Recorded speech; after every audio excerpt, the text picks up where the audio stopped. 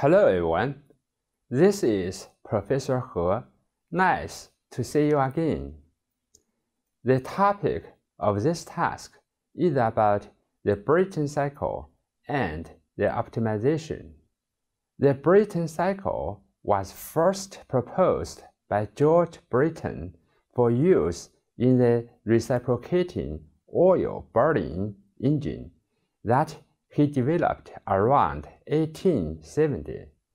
Today, it is used for gas turbines only where both the compression and expansion process take place in rotating machinery.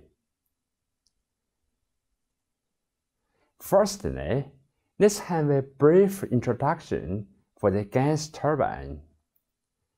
Gas turbines usually operate on an open cycle, as shown in Figure 10.27. Fresh air and ambient conditions is drawn into the compressor, where its temperature and pressure are raised. The high-pressure air proceeds into the combustion chamber, where the fuel is burned at constant pressure. The resulting high-temperature gases then enter the turbine, where they expand to the atmospheric pressure while producing power. The exhaust gases leaving the turbine are thrown out, causing the cycle to be classified as an open cycle.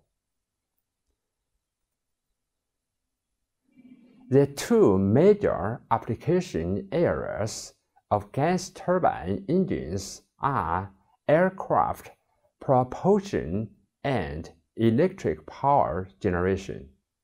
When it's used for aircraft propulsion, the gas turbine produces just enough power to drive the compressor and a small generator to power the auxiliary equipment.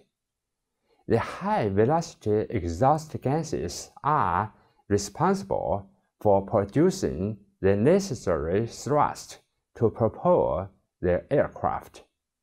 Gas turbines are also used as stationary power plants to generate electricity as stand-alone units or in conjunction with steam power plants on the high-temperature side.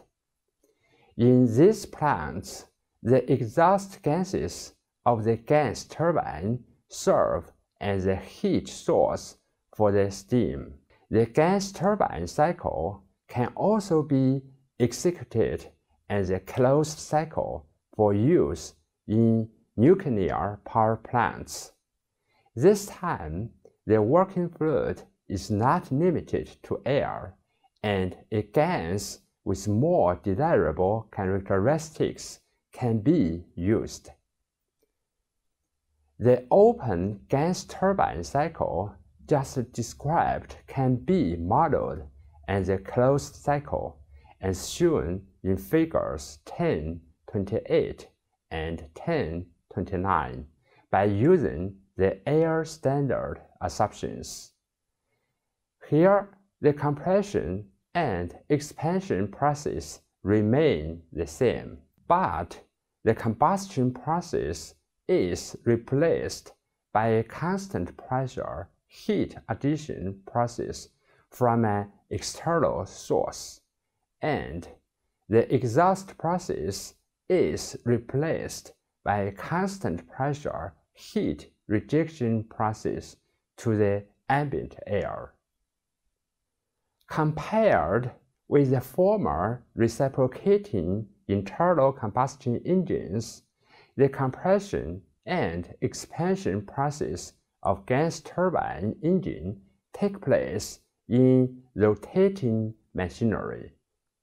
The ideal cycle that the working fluid undergoes in this closed loop is the Brayton cycle, which is made up of 4 internally reversible processes. 1. Isentropic compression process from state 1 to state 2. 2. Constant pressure heat addition process from state 2 to state 3. 3. Isentropic expansion process from state 3 to state 4. 4. Constant pressure heat rejection process from state 4 to state 1. Now, we introduce some terminologies for gas turbine engines. The first is the pressure ratio for the compressor. The second is the temperature ratio of the cycle. The third is the bankwork ratio of the gas turbine engine. Secondly, let's talk about the thermal efficiency for gas turbine engines. By definition, the heat addition and the heat rejection are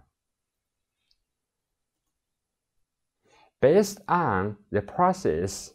The temperatures for the states are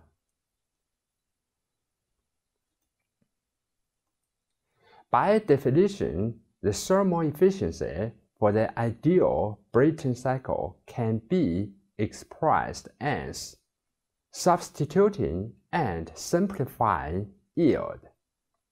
The thermal efficiency increases with the pressure ratio, and the limitation is also the Carnot efficiency between T1 and T3.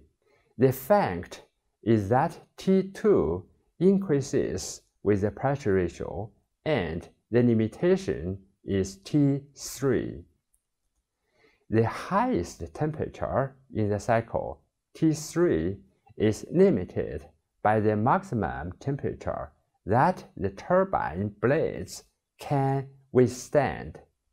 This also limits the pressure ratios that can be used in the cycle.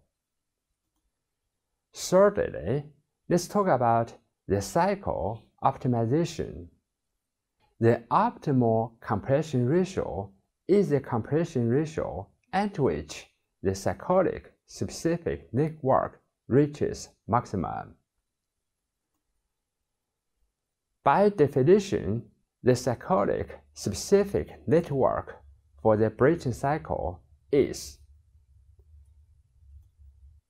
for the fixed inlet temperature T1 and the fixed combustion temperature T3, we find that the cyclic specific network increases with the pressure ratio, reaches a maximum, and then starts to decrease. Substituting the state temperatures and following the ways having been used before, the derivatives are, we find there exists indeed maximum specific cycle network. Setting the first derivative to 0, the optimum end compression temperature is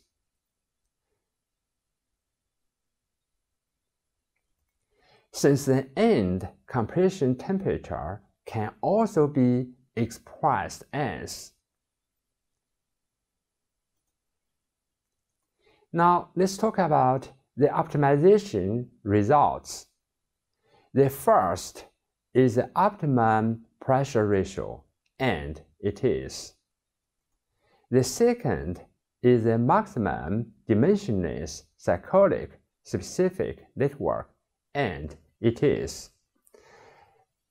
It's found only depending on the temperature ratio. The last is the optimum thermal efficiency, and it is. It is also found only depending on the temperature ratio. Okay, that's all for this task. Thank you very much and see you next time.